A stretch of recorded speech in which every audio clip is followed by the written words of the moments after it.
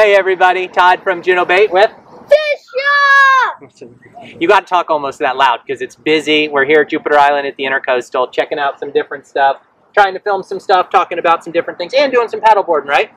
Okay, very quick Catch 365 tip today. When it comes to fishing topwater lures, always remember, it's going to be ideal to throw in low light conditions, early in the morning, late in the afternoon, when you've got a storm around, or at night, right? Why a storm? Because it's overcast and the fish can't see, it's kind of dark.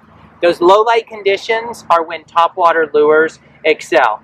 Real high sun, clear days are not going to be your ideal time to throw topwaters. Will they work? Yeah, occasionally, but it is not going to be your best bet. Throw them during low light. That's the key for topwaters. As always, thanks for watching. Subscribe to the Juno Bait channel!